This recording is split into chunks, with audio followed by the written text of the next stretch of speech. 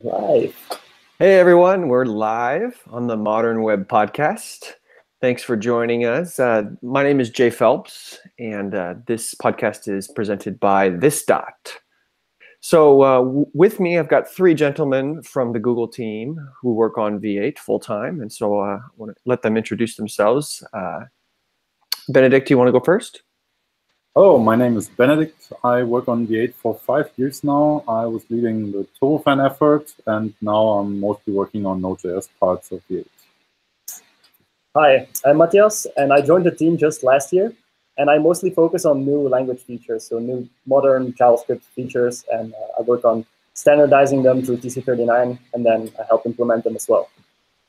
Hello, I'm Jaro, and I took over the Benedikt's team, the Turbofan effort like a year ago, but I am with the V8 team for 4 years now, or for a little more than 4 years. Wonderful. So thanks guys for joining. Today we're going to talk about V8. So that's why we've got the experts here. So in case anyone's joining us and they're not entirely sure what it is what V8 actually is and what it isn't, can you guys talk a little bit about what is V8? Why would I care about V8 in particular rather than something like Chrome, or where is it used? I can take this one. V8 is Google's JavaScript engine. It's being used in Google Chrome, but also in other embedders such as Node.js, for example. So it is very much a standalone engine that can be embedded in multiple different applications, and it has lots of use cases. Because it's also used in Electron indirectly, it means that it's also used in applications like Atom or Visual Studio Code, for example. Another example of an embedder that you may not expect is Google BigQuery. It is actually possible to run JavaScript code as part of your query in BigQuery, and guess which JavaScript engine executes that JavaScript code? Yes, it's V8. As far as the code base goes, it's implemented in C++. It was initially written for Chrome specifically in Aarhus in Denmark, but nowadays the development happens in London, Munich, where we are, and San Francisco and Mountain View. I should also point out that V8 is not just a JavaScript engine anymore. We also implement WebAssembly as part of the same V8 project. It also doesn't just implement JavaScript and the entire language, but also has lots of infrastructure around tooling, such as whenever you use the DevTools, for example, they're actually using the APIs that V8 makes available to Chrome, to the DevTools, to hook into that internal functionality. Okay, and what is it that you guys in particular work on? Do you guys work on all of that stuff, or do you guys work on very specific parts of it? So I personally mostly work on the optimizing compiler, but I dabble in other things. So that means optimizing the workloads that we see. So we have benchmarks, so that's a big part of our story, to do well on the benchmarks. But we also try to look at real-world applications and real-world workloads, and we are producing new benchmarks. So there is lots of staring into generative assembly, and just figuring out what is slow there and figure out how to make it faster. But we also work on everything that's V8 related. So I, for example, also work on profiling from time to time. So just make sure that we have the right tools for profiles and that our profiles are precise. Also, like for Node.js profilers, so there is Linux perf that we can use with V8, and I did the bindings for Linux perf. So it's all kinds of things. I just quickly want to point out that the optimizing compiler in V8, the one that we currently have, is called Turbofan. In case some people have heard this name before, that's what Jaro was talking about. And what about previously though? Like how has V8 evolved over the years? You said that the current optimizing compiler is called Turbofan. Why? Assuming that, like, why is that given a name? I guess. So it has been a complete rewrite of the optimizing compile. So the previous compile was called Crankshaft for whatever reason. Crankshaft, right? Crankshaft, right? All the V8 parts are named after cars and car parts and stuff. Yeah. Has there ever been a NOS? Anything that is NOS, nitrous oxide? No? No, we're actually thinking about this. Like, thoughts on this? Yeah. Trademark. The next compile. Next compile. Yeah, we rewrote it from scratch because there were several issues with the Crankshaft compiler. So one was that it was really tricky to add all the modern features to Crankshaft. So this was about when the ES6 features were being proposed and like finalized, and there were some things that were nearly impossible to pull off in Crankshaft. Even not just ES6, but exception handling was really tricky, and we didn't know how to make it work with Crankshaft. That was one of the big reasons why we wrote a new compiler that could handle all this new stuff. And it was designed from scratch to support whole of the language. So Crankshaft supported just subset. So it was basically fast paths, only the stuff that was deemed to be worth optimizing for. For example, try-catch wasn't in that set for whatever reason, but many of the ES6 features would fall outside of this set. So that's why we wrote a new compiler to support the entire language. So what's the point of having modern JavaScript language features if they're not fast, which means that people won't be using them because they want performant code? Right. And Turbofan, well, the new pipeline with Ignition, our new interpreter, and Turbofan, our new optimizing compiler, fixes that problem. Yeah. But to put this into perspective, just every single for-off loop, for example, includes an implicit try finally statement. So any function that contains for-off would not be optimizable at all. The whole function. Or any generator, any async function, any destructuring even, any array destructuring already, so any ... a inside of an array would not be optimizable. The whole function that contains this is not optimizable then. In the old pipeline. In the old pipeline, yeah, exactly. That's wonderful. So tell me a little bit more about the history of V8. So I wasn't there from the start of V8, so I don't know really the beginnings. But what I hear is it was heavily inspired by Smalltalk, by the Smalltalk VM, and and the original version was written just for. Can I start to interrupt you? But can you elaborate a little bit on that? So Smalltalk being a programming language, what do you mean by it was inspired by that? Like inspired by. So there is this VM called Self, right? What is it? Sorry, I couldn't hear that. What's it called? Virtual machine called Self. Self. Yeah. So there is a specific implementation of Smalltalk called Self, and so Smalltalk, what it has in common with JavaScript, it has this property access. So it has this really dynamic feature where you have properties that are not known statically where they go. And this is big part of V8 is to make this fast, make property access fast, and that's a really hard problem. And so the original version was written in x86, and what it optimized, the only serious optimization that was going on in there was the property access optimization. It was a very clever trick how to cache property accesses. So if you have property access like O.f, what you want to remember is where to go for this f inside this object in memory. And it actually cached, so it kept track at runtime where these properties live. And then when you do the next access at the same line of the source code, if you hit it next time, you hit it already once, it will actually use this cached lookup from the previous time, and it will know where to go. So this is called inline caches. So this is caching of these property accesses, and this was the only optimization that was really going on in there. Otherwise, it was pretty straightforward VM. But this allowed the JavaScript to run actually much faster than it used to run before.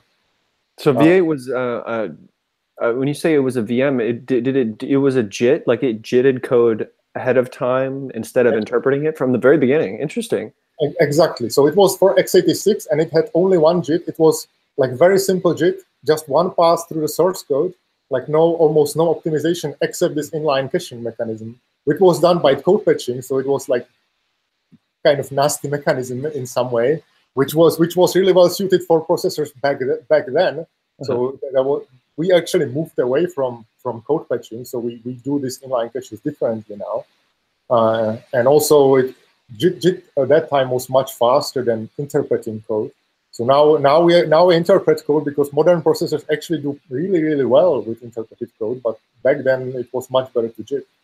So lots of changes happened, but the main ideas remain the same. Like make property access fast and cache the property accesses. So there is lots of cleverness in this gathering of type feedback and how to make property accesses fast. Okay. And how do you decide, like, it seems like a very unintuitive thing that like JIT would be JIT would be the way to go at first, but then now later, many years later, now interpreting is faster. How is that? How do you guys actually concretely decide that that's the case? And that? Oh, funnily enough, we didn't really decide. So we thought like, let's try. So part of the team actually sat down and wrote an interpreter in several months, or yeah, it was many months, and optimized it. And then we found out, okay, it's actually about as fast, and you save lots of memory by doing that, because the JIT codes actually takes quite a bit of memory, whereas the bytecode doesn't take so much memory. So that was the main saving, and the speed was about the same, I guess, like maybe slightly slower. But the optimizing compile can actually make up for any loss of speed. So I think we lost a bit of speed, but the optimizing compile took this loss. So it was okay. And so sorry.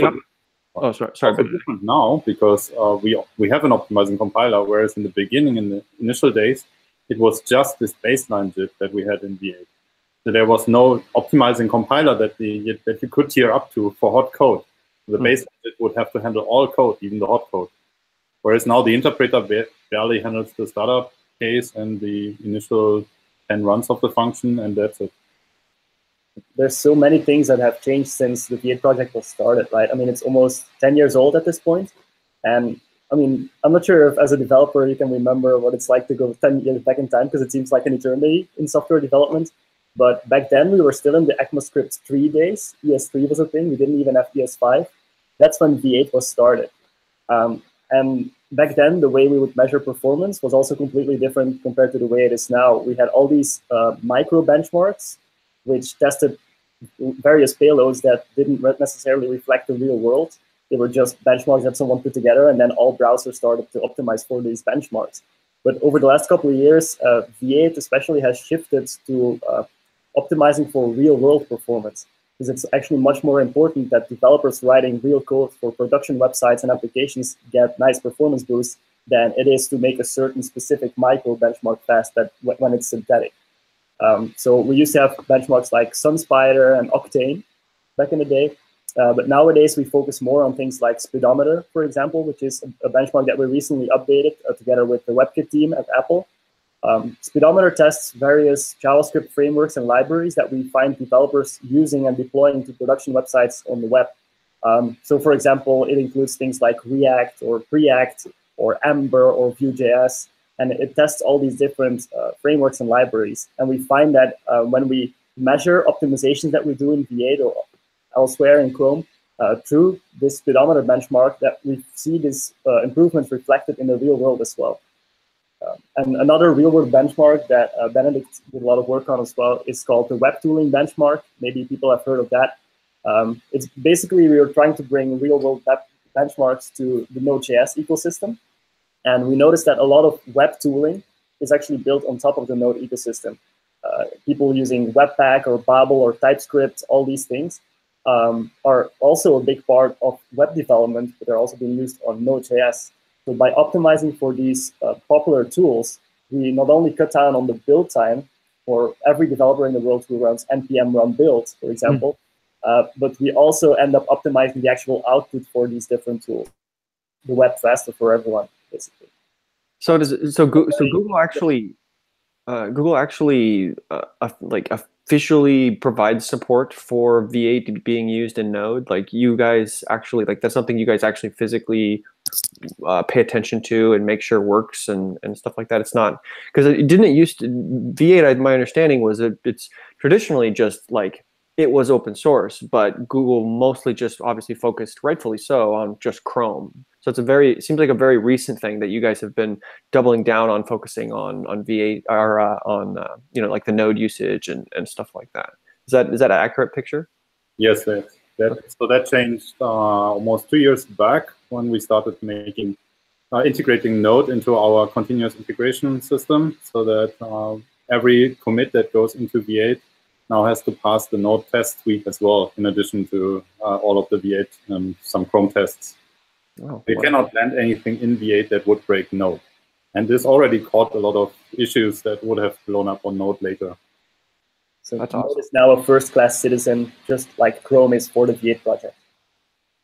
Cool. And with the web tooling benchmark, we also express our intent to optimize the performance on the Node side. So Node is not just server-side code; it's also basically what builds the web nowadays. Mm-hmm. Do you guys see a lot of different patterns for, like? It seems like there'd be different patterns of code optimization requirements for like Node usage versus like a browser usage, like, you know, the type of things that it's actually doing in computing. That's my intuition. Is that accurate? There are actually somewhat selfish reasons for Chrome to support it or for V8 to support Node, and that is because, like, we always have this chicken and egg problem when introducing new language features, right? Because, like, nobody's using them, so how do we optimize them if we don't see any patterns, like how the new language features are used? And in the browser world, the life cycle is really, really long because people transpile away all the new features. So we actually don't see any new features like inside the browser world. And so Node is good for us, even if we didn't do any Node inside Google, which we do. But even if we didn't do any Node inside Google, it's good because there the pickup is much faster of new features than in the browser line. So yeah. that part is good on the Node side and contributes a lot to V8. So it's good for V8 to support Node, even for this selfish reason that we can get some use cases. We can see how people use ES6 or any new features in JavaScript, and we can optimize for them much sooner than they hit the web. So that part is good. But there are differences in use cases. Nobody, Benedikt might want to elaborate on that. Yeah, right. So I've been staring a lot at Node code and also talking to people who write big Node applications and to support Node applications in the wild. And one of the things that stands out on that side is that asynchronous processing in Node is the main thing why people use Node on the server side. So more or less building microservices that just talk to different backend services. And what they care about the most is that you free the main loop. So you get back as soon as possible to the main loop because there's nothing worse than blocking the main loop for long. And this means that this is also interesting for Chrome, but in Chrome you would notice this by having jank while scrolling on a page, for example. And this is, you block one user, whereas if you do this on a server side, then all of a sudden you can block 10,000s of users in the worst case, and the problem piles up. But it's really bad if you don't get this right. And there's another thing, what we see is there's a move towards async await versus the old style callback asynchronous programming model. And async await is really takes some effort to get as fast as the callback model.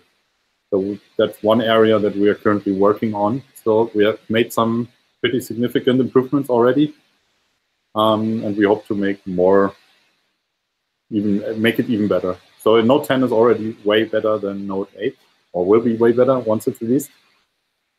And we hope to get even more performance out of this for Node 12. You make a really good point, Jay, in that there's a very big difference between what people do on the web with JavaScript versus what they do in Node.js. I mean, even in Node.js itself, there's so many different ways you can use JavaScript. But if you take the classical example of writing a Node.js server, for example, then usually you have some code that you run once when you start up the server.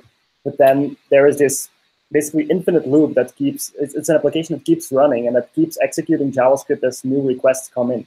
That is a completely different scenario compared to a basic website where you have some JavaScript that runs on startup that you basically execute once.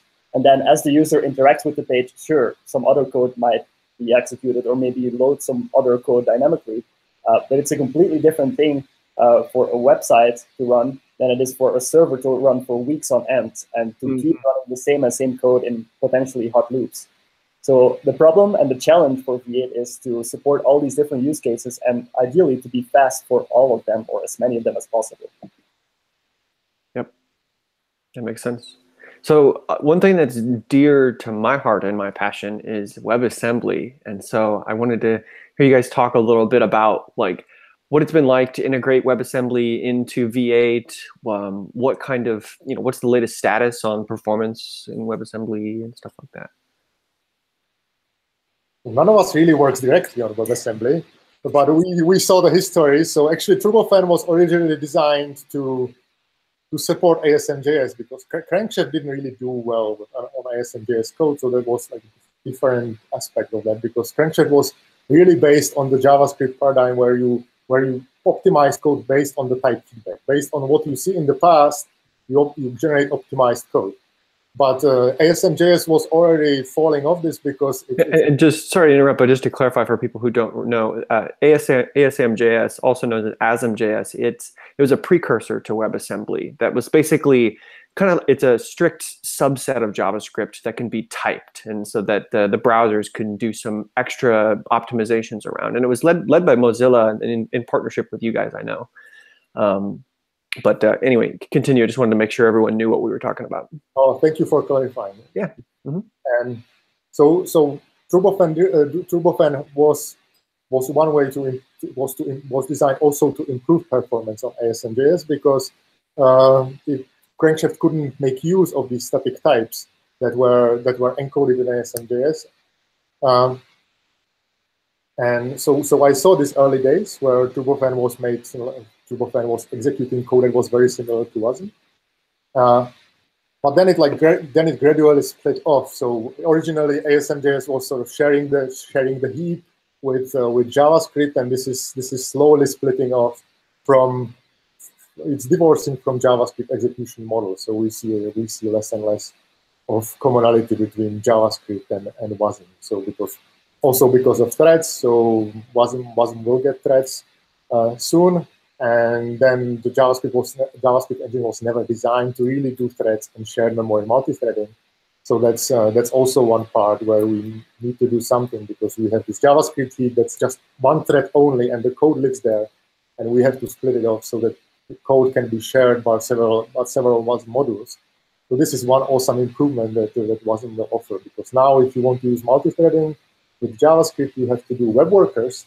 And web workers mean like they are really independent instances of the JavaScript engine with web workers. So we need to compile every code like several times. If you use the same code in multiple threads, this will be actually different instances of the code. The optimizing compiler will have to, on each of them, it will have to optimize the same functions even though they are the same.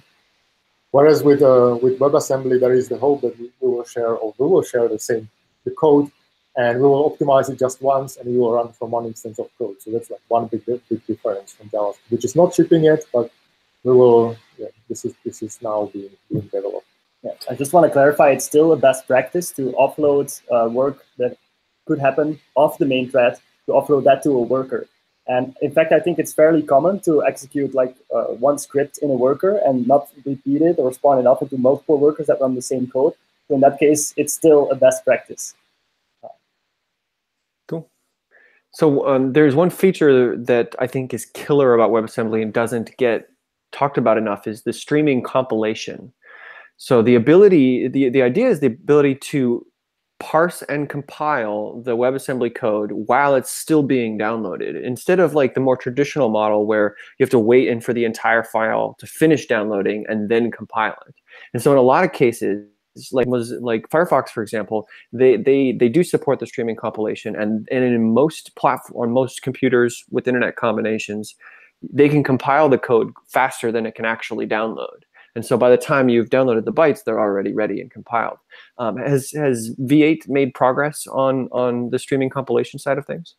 Yep, I think 1 or 2 V8 versions ago, we actually shipped support for compiling. Yes. Yeah, it's super nice. We actually already supported the API previously, except behind the scenes, it wasn't actually doing streaming compilation. Yeah. The reason we did that is because we wanted developers to be able to use the API already in Firefox and Chrome without having to worry about compatibility differences, because you can think of what goes on behind the scenes as a performance optimization. As a developer, you don't really notice whether it's really streaming or not. But of course, now that we actually implemented the streaming parts, things are much faster. And indeed, by the time the bytes have downloaded, I mean, the compiler is almost finished a couple of microseconds later. Wonderful. And we actually recommend this pattern whenever you're loading a WebAssembly module. Actually recently published a blog post with what we think is the best practice for loading WebAssembly modules. And it is indeed using streaming compilation. The one interesting thing to note here, by the way, is that with Ignition, you also get this for JavaScript under the hood. So we also parse while we download, and we did this for quite a while already, at least for 10 releases. And with Ignition recently, we also started compiling while you download. So as I think somewhat related to that is, I've heard for many years that V8 will try not to do too much work on function bodies that it detects don't get called immediately, right? And can you elaborate on how that actually works? Like, I assume you have to still parse the body, because how else would you know that the body ends? And like, you have to find the start and end of the function. So you have to parse it, right? So what gets skipped? Is it creating do you create the AST, like the actual nodes, and then do you still create you don't even do that? No. How do you? There's actually two parsers, or like it's one code base, but we generate two parsers basically, and one parser is for this really fast parsing, when you just need to find out where the function is, what are the variables that are captured by closures, like the necessary information, but only the necessary information, and AST is not the necessary information. So that doesn't even generate the AST. So there is this fast parser that parses, I think, twice as fast as the normal parser. And only that, like when you download code, only that runs. So wow. We generate AST. Okay. Wow. Well, with Ignition now, we also compile or we download some functions, not all of them. Sorry, can you say that again, Benedikt? With Ignition, we also have the ability now to also compile functions ahead of time, essentially, on off-thread, so not blocking the main thread. So in the sense of like, even though a function doesn't get called immediately, like on window load or whatever. Well, we know for some functions that they will be called, like IFI functions, for example. We know that they will be called. They are on top level. Okay. Very nice. And let's see here. Anything else you guys wanted to talk about on WebAssembly? I know there was the announcement of the Qt beta. Oh yeah, you pointed us out yesterday. Yes, I just discovered this yesterday. It was released yesterday. A lot of the demos are broken, but it's still cool. At least they were broken for me. But it's not really smooth yet, but I guess that will be when time comes. So I think having Qt or having all these general purpose. Can you talk a little bit about Qt, just real quick? Qt is a toolkit for C++. So it's cross-platform. It supports Mac, Windows, and Linux, or the various flavors of Unix, I guess. At least that was back in the days. And it's also being used for mobile app development. So you can use this to write iOS applications and Android applications and Windows Phone applications, if that's still a thing. And recently, with the latest version, they also announced that they can now compile down to WebAssembly, which means you can also deploy the code that you would use in your desktop application on the web directly.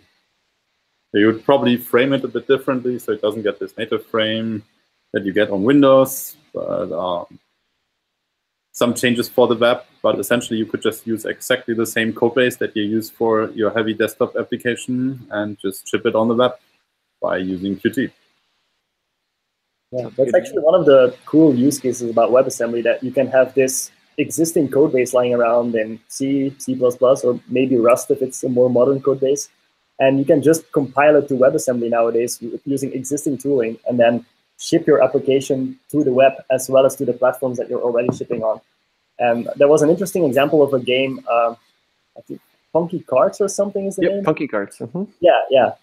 The developer of that game did an awesome write-up about how he did everything. But basically, he had this code base of this game lying around. It's a native mobile game for Android and iOS. And what he ended up doing is taking that same code base, creating a demo version of the game, and then deploying that to the web using WebAssembly. So that way, he got all the benefits of using the web, meaning he can just send a link to anyone. It's very easy to share this game now. People can try out the demo. If they like it, they can decide to buy the game on their mobile phone of choice. So I thought this was a pretty clever new use case that WebAssembly actually unlocks. And well, you could argue that the same thing might have been possible using ASM.js or other tools from the past, but I don't think that's really true because the performance of ASM.js is not as good as WebAssembly can be. Mm-hmm. And of course, for a game, having buttery smooth 60 FPS animation is key. Like if the game doesn't run smoothly on your machine, even if it's the demo version that you're playing on the web, people may not want to buy the official full version. So in a way, WebAssembly made this new use case possible. So what is your guys' take on WebAssembly getting closer to the metal in the sense of, like, do you think WebAssembly is going to be used by operating systems ever? Like actually as part of, like, will I be able to ship my WebAssembly app and run it on Android without, like, outside of the browser? Like, do you think that this is going to be a way for us to bridge the gap between browser and operating system, you know, the Chrome OS style stuff? I mean, obviously, there's the binary, the bytecode itself is only one part of it. There's the actual APIs, right? Which is like one of the big problems, right? You know, there is no, the DOM is the closest thing we have to a standardized API for cross-platform. But there still seems like there'd be a lot of benefits to the operating systems, because all these operating systems, Android, iOS, and all of them, they invent their own model of process isolation and you know, memory safety and stuff like that. But WebAssembly gives you all of that for free in a standardized fashion. You guys have any thoughts on that? Yeah, I think it's not about the bytecode so much as it's really more about the APIs and the ecosystem and all of this. Because so WebAssembly in that sense it's not new, because we had JVM bytecode for ages and it didn't fly that in the same sense that you're expressing your hope for WebAssembly now. So right, but JVM, yeah. Not just the bytecode that you need more than this. Yeah, that's true. I mean, I also think it's still early days for WebAssembly in a way, and there's a lot of use cases that people can bring up already, but I also believe that there will be use cases that people just haven't thought of yet with WebAssembly, and that over the next couple of years, as the tooling landscape improves, as the support for WebAssembly in general improves as well, I think we will start to see more and more new use cases that we haven't even considered yet. Yeah, it's very cool. Anything else before we move on WebAssembly? Yeah, I speak at a lot of conferences and I go to a lot of meetups, like local meetups and meetups all around the world.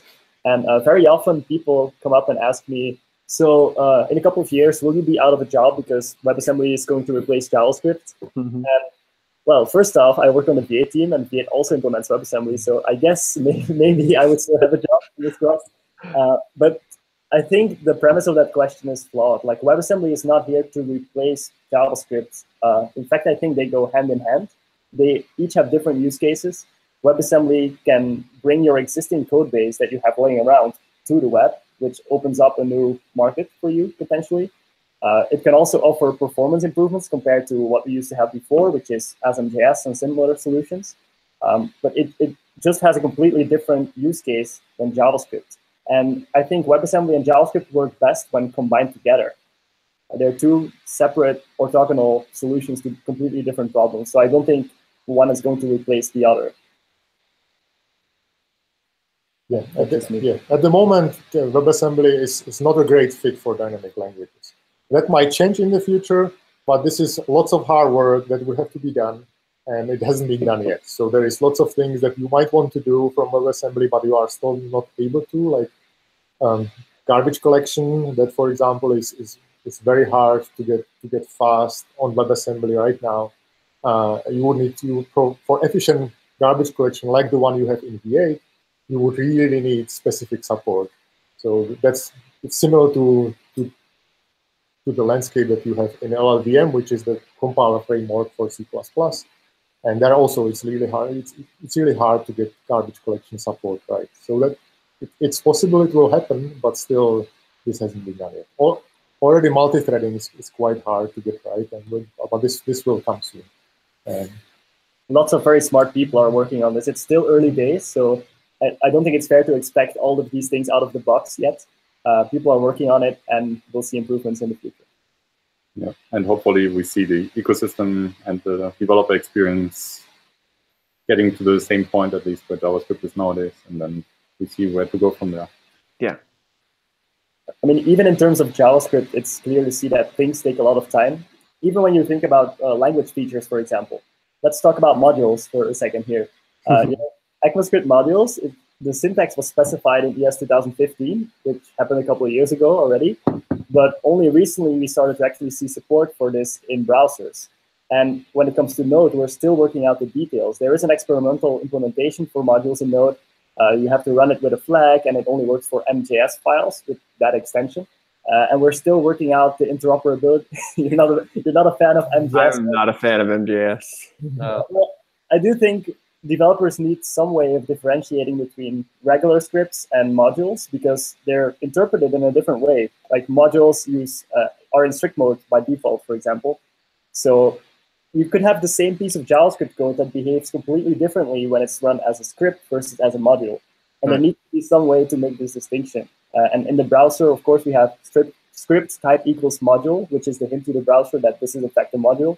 But on Node, we don't have anything like that. You just want to be able to import something or to run an entry file, and somehow Node needs to know that this is actually a module. Mm-hmm. Personally, I think an extension is not the worst solution. In fact, I think it might be the best, but yeah, I know the opinions are very... Yeah. It's a very heated thing, and something I don't want to. I've tried to stay out of the debate because it's not coincidence that this is MJS because it stands for Mathias JavaScript. That's exactly right. Yep. Mm-hmm. I get it. I see what's going on. So let's switch gears a little bit. We've talked actually quite a bit about this at the beginning, but can you guys step through exactly what happens when, let's say, I'm downloading some JavaScript into V8 and it gets run? So like goes through Ignition, Turbofan. Like, can you guys step through so everyone understands how does that actually happen? Like, what happens? Yeah, I can take that. So it all starts with your JavaScript code that you write. So let's assume you just have a simple script. Then we take that script and essentially run it through the pre-parser, which finds all the functions inside, but doesn't compile the functions yet. So it just knows, okay, there's function foo at line 70, character 3, and so on. So then you have a view of the script, and then we start running the top-level code, which is the code that is not wrapped in a function. We compile this into bytecode, and the bytecode starts running in the interpreter. So bytecode is a compact representation of the abstract operations that the JavaScript VM needs to execute. So the bytecode consists of things like add this to this and put the result here, or load field X from object O. Yeah, so Franziska actually has a blog post explaining like the basics of the bytecode that we use in V8. Right. So I recommend Googling for her blog post on Medium about that, if you're interested. Just Google for V8 bytecode. I think that yields her blog post. Okay, so then we start running your bytecode, and eventually we'll probably run other functions as well. So we turn those functions into bytecode as well and start executing them. And eventually one of these functions might become hot, which means it's either called a certain number of times, or there's a loop inside that has run for a certain number of times. So the exact heuristic is not set in stone, and it usually changes depending on what we need, what we find useful, or what we find works best. But anyway, so once the function becomes hot, we enqueue it for recompilation with the optimizing compiler, which is Turbofan in our case. And while we were interpreting the function, we also collected information about the types and the shapes of objects that we have seen inside of the function. And Turbofan takes this information plus the bytecode to generate the minimal optimal code for these functions according to what we have seen in the past. So we're basically making assumptions about... We make optimistic assumptions that whatever we saw in the past will also be what we see in the future, which means we need to be able to handle the case where these assumptions fail. And that's what we call de-optimization. So de-optimization is the fundamental technique that you need to make speculative optimizations work or to make them viable. And that means Turbofan, whenever Turbofan sees something that it cannot handle because it was assuming that this will not happen, it just goes back to the interpreter. So at each of these points, we basically remember a full snapshot of how the interpreter would look at this point. And in case we fail one of these assumptions, we restore the interpreter state and continue from there. And then the function could turn hot again in the future, and we might optimize based on new assumptions. When I joined the team, I remember thinking, ooh, the optimizing, that sounds really bad. It sounds like a bad thing, but it's actually the main vital feature of V8 that makes sure that we can run code without being incorrect or without violating the spec. So it's actually a great, important feature. And is there ever cases where something gets stuck in like a loop of going back and forth between optimize and de-optimize and just keeps... Yes, that's what we call a de-op loop, and that's pretty bad because that means you don't make... you think of this profiling information that you collect, or we use the term feedback for this. So we think of it as a lattice in which you need to make progress at each time. Every time that you de-opt, the interpreter has to make progress in this lattice, so it has to learn something new. Otherwise, we might just optimize with the same assumptions again, and then there's the loop. So Crankshaft, this was really terrible in the Crankshaft days because Crankshaft was not really designed to pay a lot of attention to this. Crankshaft would also de-opt in cases where the interpreter or where the baseline JIT back then couldn't learn anything new. And with Turbofan, we tried to make sure that we always learn something new when we de-opt. And I think by now we don't have any known de-opt loops anymore. That doesn't mean there couldn't be a bug. Still, no issues. Yeah. If you find one, file a bug. Yeah. So this is a bug now. So it used not to be a bug. It used to be this is uncommon scenario. So that was how we called it those days. These days it's a bug and it will be fixed if we find it. That's really great to know. I'm glad I asked about that then. Yeah, because I ran into that years ago. I haven't run into it recently, but years ago I was doing some profiling of Ember and I actually ran into that. Ember itself, like the framework itself. Sorry to interrupt you there, but we used to have a guard for this as well. So we just had 10 attempts to optimize a function. And if we de-opted for the 11th time, then all bets were off and this function would never be optimized again. Why was 10 the magic number? Because 10 is a good number. That's a good number, yeah. So, but this had really interesting consequences that we didn't think about back then. And we only learned later. Because when you look at the web, that doesn't really matter because eventually you just reload the page or you close the tab and whatever, and you navigate to a new tab, sorry, a new page. And everything starts from the beginning. But what we discovered then was that Node servers that run for days were actually only running a baseline JIT after some time because of these uncommon scenarios that turned out to be really common after a long enough timeline. Yeah. Yeah, that's funny. Wow. Huh. So with that, it was a great rundown. Thank you. With that in mind, how do I then write optimized code, like code that works best for V8? And I emphasize that because basically, like my worst nightmare was like RxJS version 5 when Ben Lesh did most of the rewrite, but I helped on it when I worked at Netflix. And I remember just lots of long meetings where like we would basically just went through and micro benchmarked things and made like just convoluted mess of code just so that it would be really fast in V8 because we cared a lot about the node performance at that point. And, like we avoiding closures and stuff like that at all costs and, using prototype inheritance for everything to make, so that there'd be like a classing, a C class backing, a C++ class backing it or whatever. We just did a lot of convoluted things. And then since Ignition and Turbofan, I'm kind of answering the question, unfortunately, but we completely had to go away with like the old patterns actually are no longer more performant. Like in fact, just doing normal idiomatic JavaScript was just performant, like using closures and stuff like that. So can you guys talk a little bit about that? Like what changed? Well, I mean, besides just rewriting, because that's an obvious, you guys rewrote everything. Fundamentally, what changed in your approach to make that possible? This goes back to our focus on real world performance.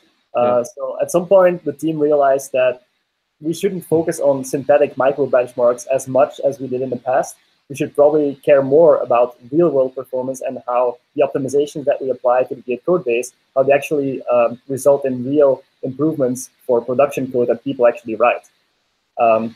And nowadays, our advice is just what you say. You can just write modern idiomatic JavaScript nowadays. So there's several differences there compared to the old ES5 crankshaft days, for example. It means that once a new feature becomes available, a new JavaScript language feature, people should not be afraid to use it, because even the baseline performance is already pretty good. It's pretty fast. It's probably equivalent to a handwritten alternative, or like the code that you would get when you transpile it. Of course, this is a generic statement. There's probably exceptions here and there, but in general, you can assume that it matches baseline performance of a handwritten equivalent. And in many cases, it will actually be faster than rolling your own alternative, because these new native modern language features often offer more optimization potential. Because when you use them, you end up expressing intent rather than implementation. And by doing so, you also give the JavaScript engine more information, and you can make, there's more potential for optimization. Mm-hmm. Yeah, like classes, for example, like they used to perform worse if you actually use the class keyword versus using the transpiled version. Is that not the case anymore? Does the class keyword perform better?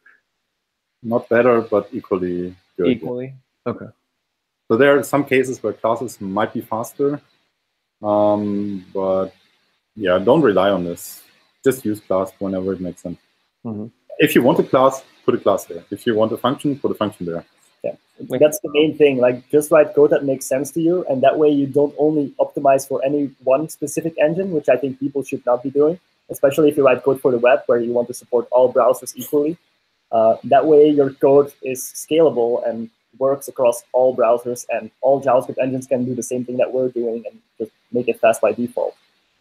So by doing less work, you end up making your code faster across the board, basically. Mm-hmm. There's only also one additional thing to note here that changed in V8 over the years, which is our focus on built-ins. So library functions provided by the JavaScript engine that are part of the specifications, like all these functions on the array prototype, the functions on the object prototype, and the new ones like the map and set collection types and so on. But traditionally, we didn't, or the V8 team initially didn't focus that much on the built-ins. They were rather something that we had to implement as well. But we mostly looked, or the team back then mostly looked into things like, for example, object property access performance. And this was one of the important changes, that we now focus a lot on the performance of built-ins so that you can use, for example, array prototype map and expect this to be as fast as a handwritten loop. In fact, it's most of the time even faster than the handwritten loop. Is it really these days? Wow. Yes, it is. Wow. It's always possible to construct a micro benchmark that does the opposite, but for real-world code, we find that it's in most cases faster. Wow. And I do personally remember the days when people were actually, myself included, were avoiding array for each, for example, and instead writing handwritten loops because it was faster. And at the time, that was true, but times have changed. As a developer, that's just great because we can use all these new modern language features, and we don't have to worry about performance as much because the engine worries about it for us. It's so ingrained in me, unfortunately. Like I don't use for each. I haven't in a long time, because it is so ingrained in me that it doesn't perform well. Or you can also use for off instead of for each. So. Yeah, that's true, and that performed really poorly. The time I measured that along, like I don't know, it was years ago, like a year or two at least. You were probably running in the baseline JIT because Crankshaft saw a try-catch statement. Mm-hmm. It called for off, but yeah. It was like, oh, damn it, that requires try-catch, so I cannot continue. Sorry. Yeah, it's so exciting that we're in that new world. Now, you guys are obviously on the V8. You guys do V8 and Chrome, but do you guys know, is this a trend we're seeing across the industry? Like that, like Firefox and Microsoft Edge, those shouldn't require micro, like adjustments to your code. Like, do you think is the entire browser space, are all of the browsers doing the exact same thing, or in the sense of optimizing around actual use cases rather than micro benchmarks? So I can speak to that from the Node side. We have been talking a lot to the Microsoft people So there's not just V8 in Node. You can also run Node Chakra Core if you want. So that runs Node based on the Chakra Core engine. And Chakra Core is the JavaScript engine that runs Edge. Right. Microsoft Edge there. Yeah. That's the core part of the engine that sets in Edge, right? So and they had a lot of fun with the way that most of the code in Node Core was written, because it was essentially not written in idiomatic JavaScript, but instead it was this thing that we called crankshaft script in the end. Term, but yeah, like just basically probably the code that you would write now, as you said. Right. Yeah. Avoiding closures and not using for each and whatnot. So they had to basically support parts of our crankshaft compiler optimizations to also make Node Core fast with their VM. So we joined forces on trying to bring developers to the point where they don't write these micro-optimized code anymore, but just idiomatic JavaScript. Yeah. So that goes hand in hand, at least on the Node side. So don't try to optimize for any engine. Right. There is actually some follow-up advice that we haven't explicitly mentioned yet. Because you can use these modern language features and because you can use idiomatic JavaScript code nowadays, it also means that people should try to avoid over-transpiling. Like, we get it, transpiling is important, and especially if you deploy for web browsers, you need broad support of your application. You don't just want it to work in a single browser. So transpilation helps with that, but it's very important that you transpile selectively. And nowadays, that is easier than ever before. You can use something like Babel preset end, where you can just tell it the list of browsers and versions that you would like to support. It will automatically figure out for you what the list of supported JavaScript engines is for each of those browsers. And then it will only transpile what it still needs to transpile for those engines, which means you ship smaller bundles of JavaScript, meaning your code will load more quickly. It will be faster to parse and compile it, and it will actually have better runtime performance as well. So although I use it, I have always felt this thing in the back of my head that like, tough to trust that type of thing. You know what I'm saying? Like, because that to me, it's like there's a hard-coded list somewhere, and I'm trusting it. And I just like, is that an unfounded fear? I don't know. I feel like just lots of anytime I made hard-coded lists of browsers support this, that like it usually I was wrong. Right. I mean, that's a fair concern, but you could say the same thing every time you add a new dependency to your project, for example. Sure. Do you really trust the dependency? Have you inspected all the dependencies of the dependency? Yeah. Absolutely. You are trusting, and if they say, oh, we support IE8, you're trusting that they really do support IE8, unless they have a test that proves that that's the case, which not all of them do. Which actually is a good question. What's the recommended way to do like micro benchmarks or any kind of benchmarks for my code these days? Like, don't do any kind of performance testings. How do I test? Because here's the thing: from a library, I get that from an app's perspective to a certain extent, like testing A versus B of the exact same thing. But from a library author's perspective, like making a library that people are going to use, it's nice to do these type of tests because obviously we want to have the best performance, and sometimes in very micro cases, because we can't predict how someone's going to use our library. Some people, like a majority of people, the micro benchmark would be pointless. And I mean, like even tweaking, like shaving off a couple milliseconds of a function call is usually not going to matter for most people in using RxJS. But in some cases, it can matter, depending on how they use it. And then the other more importantly, I think is major regressions. Like we're interested in finding out, making sure that some big refactor didn't like tremendously decrease the performance or something like that. Do you guys still disagree with that, or do you guys have an alternative approach? I do disagree, yes. From my experience of answering these questions multiple times per day via different channels. So the thing is that whenever someone tries to benchmark something, then this person ends up benchmarking the wrong thing because if you don't know all the internals of the VM, then you're very likely not hitting the same path through the VM that you hit when you actually observed the regression in a different context. And it's super difficult, even if you understand how to. So I actually understand that, but can you clarify that just for some people? Like, why would it be different? Like, if you run a piece of code, thousands of times, and then run it again in a different way, and you get one is better than the other. Why in the real world is that not? So one of my favorites here is that the people forget to use the result of the computation, and then when the optimizing compiler kicks in and it sees, oh, this is unused code, bam. So what you're measuring is not the. So then you see, oh, you have 80 billion operations per second, and then okay, you're measuring the empty loop here. Another example would be, let's say a popular library is Lodash, right? So let's say you're benchmarking Lodash each, which is like the for each alternative. You can write a benchmark that passes a certain, like an array with certain types of values in there, and then you can optimize for that case specifically.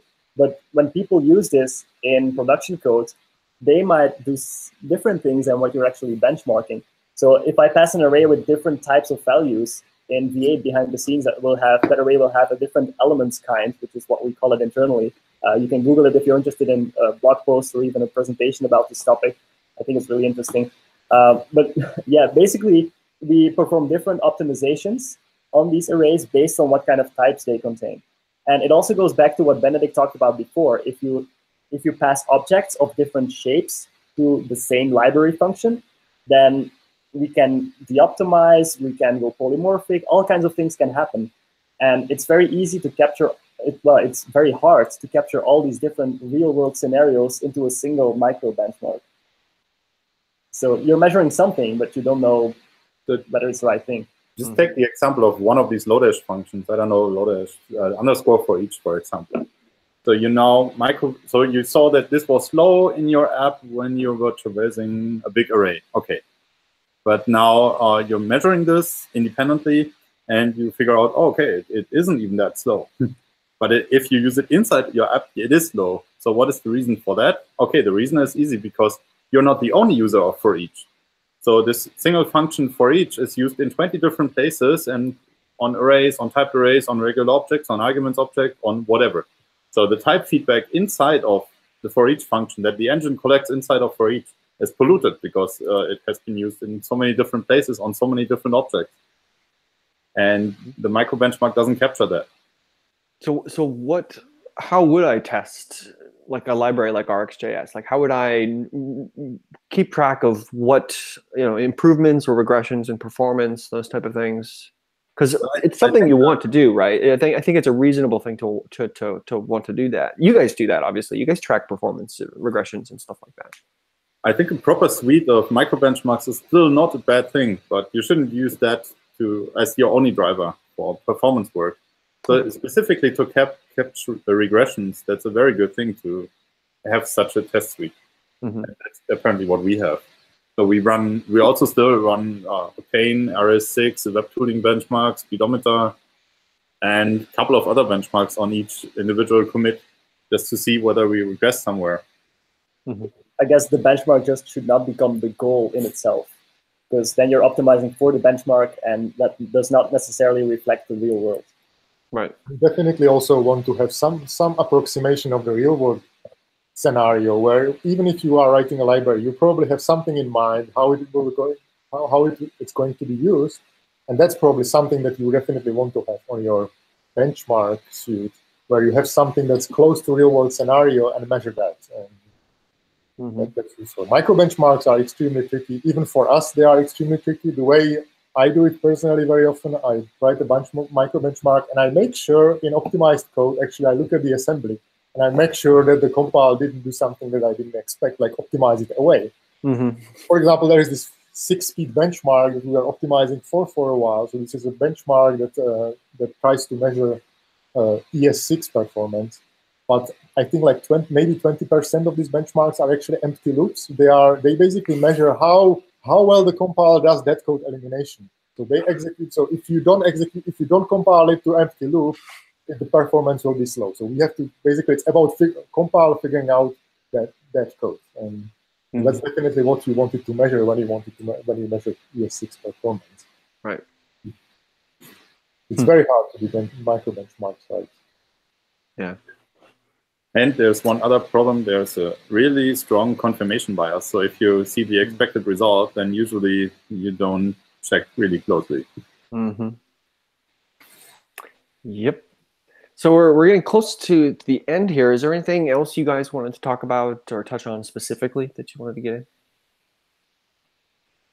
I guess I just want the world to know that people can write modern idiomatic JavaScript nowadays. Let the JavaScript engine worry about making it fast for you. And if you run into a performance cliff, if you see something weird and suddenly your code gets slow, let us know and we'll look into it. So there is because of the whole, forgetting the names of them, Meltdown and Spectre, right? Because of that, there were a bunch of changes that had to be temporarily done, like performance now had its resolution reduced. Shared array buffer was removed in some browsers. I don't know if it was removed in Chrome. Performance now was the resolution that was changed in V8, right? Like that was reduced. Have you guys gone back to increasing the resolution of that, or is it still? Oh, you still haven't. Okay. Performance now is actually implemented outside of V8. It's not part of JavaScript as a language. It's part of the DOM layer. Okay. It's implemented in Blink and Chromium. But yeah, we nerfed some timers and we had to disable shared array buffer temporarily. But the plan is to bring it back at some point. You guys know anything about that as far as like what the timeline or the proposed solutions are? Nothing. Yeah. There's no such plans yet. Yeah. Oh, no plans. Okay. Well, no announcements yet. Yeah. We're hoping to bring it back as soon as possible because people actually have use cases for this. Mm-hmm. Cool. So we don't have a ton of time, but I want to talk a little bit about some of the new features that are coming to the platform and JavaScript in general, and give you guys an opportunity to talk about those things. Like there's the big int proposal. There's generator. We have blog posts on big int coming up just next week, so you heard it here first. Oh, very nice. Anything, any features that you guys look forward to that you guys have been implementing? Like you're like, I'm really excited for this for people to be able to use this thing. Async iteration. Async iterators, yeah. Async iterators and generators. That's going to be also in the Node. Yeah, in fact, Node 10 was just released yesterday, right? And as part of Node 10, there is support for async iteration for readable stream. So you can pour a weight off a readable stream, and that just works. That's wonderful. Now, yeah. Do you guys know how are they going to switch to the async, like those streams as like, does that work with like symbol iterator? Is that how that works? Is there like on the stream object, there's like a symbol iterator and that? There's a symbol.async iterator. So it's similar to the old iteration protocol, but there's a new async iteration. Okay. It works in very much the same way. Just returns a promise. A promise for each iteration, and then you can await the result of each promise before continuing with the next iteration. Also, everything that has a symbol.iterator can also be async iterated because the engine will automatically create a wrapper object for you then. Right. Oh, it will automatically like if you were doing await a value that's not a promise, it just acts as if. You can already do that. You can just write await 42, and that will just work. Yeah, and that schedules on a new microtask. I know that's getting a little deep, but is that true? Like I'd never thought about that. But does it actually schedule that? Like it wraps it essentially in a promise and evaluates it that way? Oh wow, cool. That's very cool. In terms of other features, there's, I like modules, and I think it's really exciting to see where this is going because people are still figuring it out, like on Node, for example. So I can't see what happens there. There's lots of other small features that have recently landed, like one proposal is numeric literal separators, where whenever you use numeric literal, and it has lots of digits or lots of repeated digits, for example, it becomes hard to read for the human eye. So now you can add underscores at any position in that numeric literal to make it more readable. So that's a very small feature, but it makes your code more readable and more maintainable. And I like small improvements like that. Mm-hmm. Sure. Very cool. Anything else? Private fields. We are getting private fields in classes and fields in general. That's really cool as well. Oh, wonderful. Is the work already done for that? Is that something you can play with today, or is that that's still in progress? Sorry. Public fields are done, yes. And I think they're also shipping already, or they should be shipping in Chrome 67. Private fields is mostly done, and static fields are still up for discussion how this is going to work. So this is still in TC39. And decorators didn't move recently, so that's the main class feature that's coming. Mm-hmm. I'm not entirely sure about those Chrome versions, but we can look it up at chromestatus.com. There's the definite answer to this question. But either way, it's coming soon. Cool. Wonderful. Well, thank you three for joining us. I think it's been very helpful. And if you guys want, we can have you guys back on here in a little while to give another update if you guys have anything else later. Any last words? Write modern idiomatic JavaScript. That is the moral of this podcast. Boom. Just write normal JavaScript. Yep. Well, great.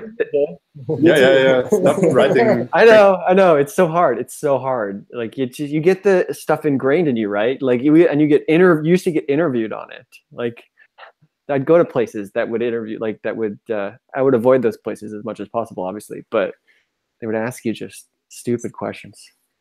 But I'm gonna start reviewing your PRs now. So please do. No, I've bugged Benedikt plenty, several times about performance questions. So it's been very appreciative. But we're going to sign off, and thanks everyone for joining me again. I'm Jay Phelps. You can find me at _Jay Phelps _JAYPHELPS on Twitter. The underscore is very important. Where can we find you guys on Twitter? So my Twitter handle is just my first name, Mathias, with T and an H. You can also follow the entire V8 team by following @V8JS. Yeah, the JS is important. Otherwise, yes, is it the drink? Juice. It's a drink, yeah. Fruit juice. It's vegetable juice, I guess. Yeah. Vegetable juice, yeah.